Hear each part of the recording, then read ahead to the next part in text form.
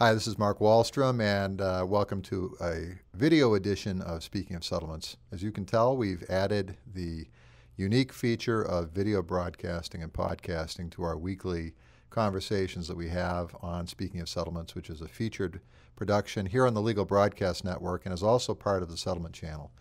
I'm Mark Wahlstrom, I'm your host. I'm also the chairman of the Legal Broadcast Network, but I've spent really the better part of the last 6-7 months getting the Legal Broadcast Network funded, venture capital, expanding it, and I am now getting back into my broadcasting and weekly conversations with people about the world of structured settlements, finance, and legal issues. What I wanted to talk about today, and most of our podcasts will be in the 5 to 6 minute range, is the mortgage meltdown and the value of structured settlements. A lot of people in the structured settlement industry, in the settlement business, trial lawyers, people who are faced with the decision about what to do with their court settlement, they're faced with a lot of conflicting advice. Do they accept a structured settlement annuity? Should they put the money in the bank? Over the last 5 to 7 years, the siren call was, well, put it in real estate. Real estate's booming. Real estate can't go down. Before that, it was, well, put it in the stock market and tech stocks. They're going to the sky.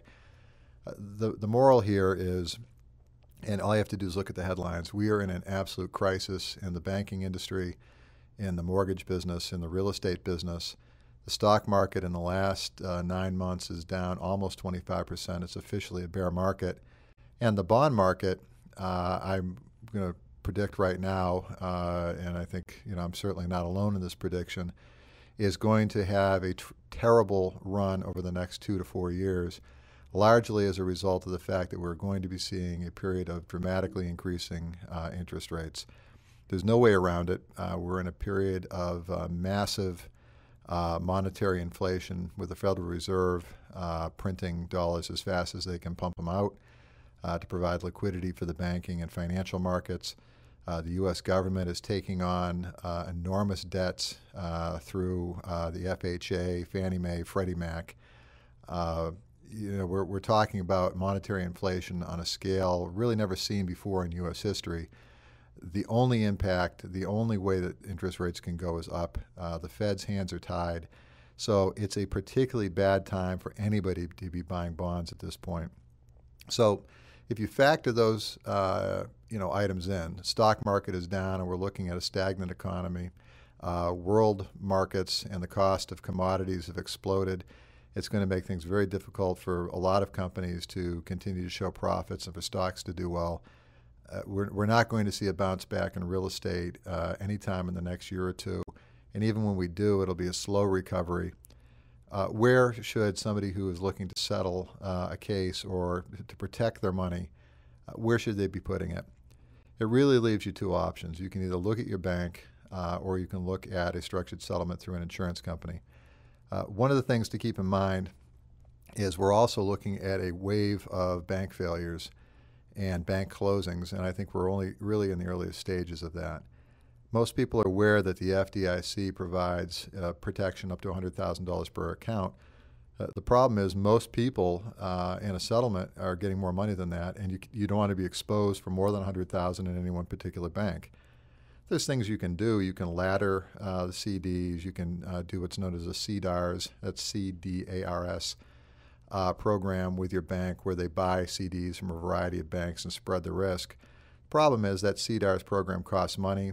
It's taking money off your yield, and you tie the money up in CDs. So while that's an option, I don't think it's a particularly attractive option for most people. Plus, all the money you put in the bank, the interest is fully taxable. With a structured settlement, obviously, in almost every instance, the money is income tax free. In almost every instance, you'll get a higher rate than that offered by most banks over a similar maturity. And insurance companies have generally avoided most of the problems that have been plaguing the mortgage, banking, and stock brokerage community. The reason being is that they just didn't have huge exposures in residential mortgages. I think some of them will probably have some issues with commercial loans, real estate investments. But the companies that write structured settlements really are 10 of the largest life insurance companies, not just in the United States, but in the world. They're heavily regulated since some of the issues in the late 80s and early 90s.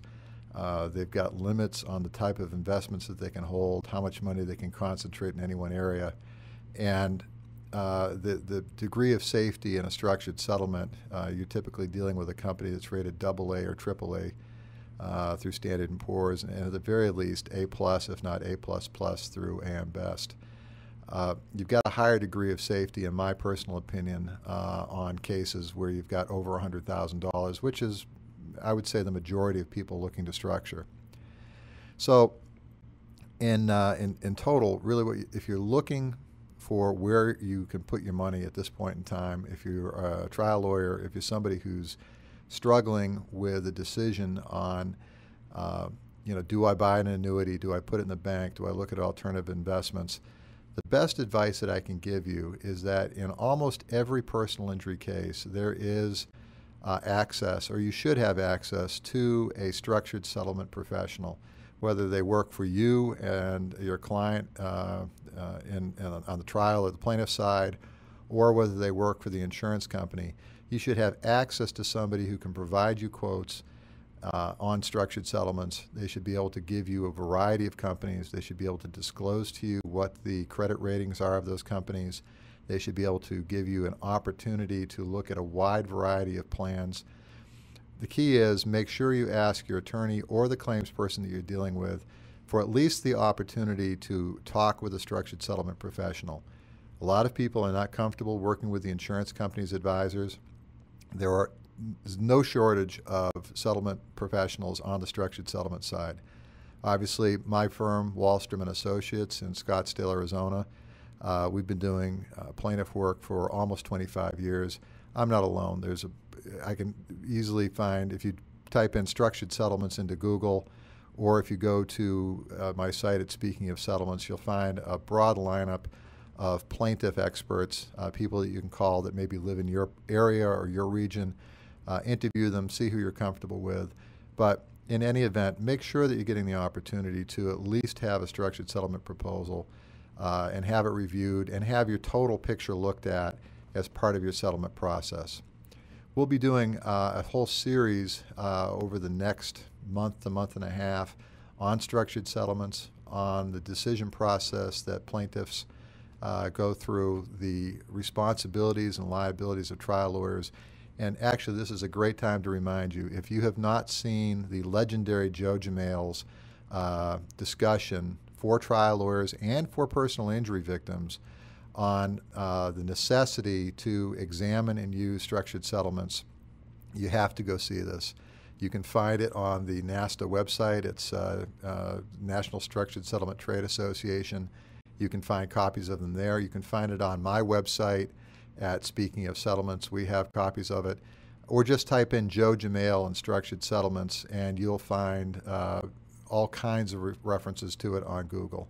If you want a really valuable third-party endorsement of this concept, one of the great legendary trial lawyers of all time and a fierce advocate of the rights of plaintiffs, listen to those, learn a little bit more, but in any event, if you're settling a case, make sure you have a structured settlement professional show you what your options are before you go and put your money into another area.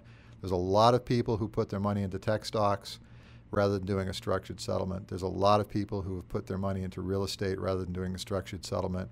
And I fear that there's going to be a lot of people putting their money into some shaky banks as well as buying bonds at exactly the wrong time and are going to see losses as well. Talk to a professional, look at what your options are, and be sure to join us here next week on Speaking of Settlements. I'm Mark Wahlstrom, and this is a featured production here on the Legal Broadcast Network.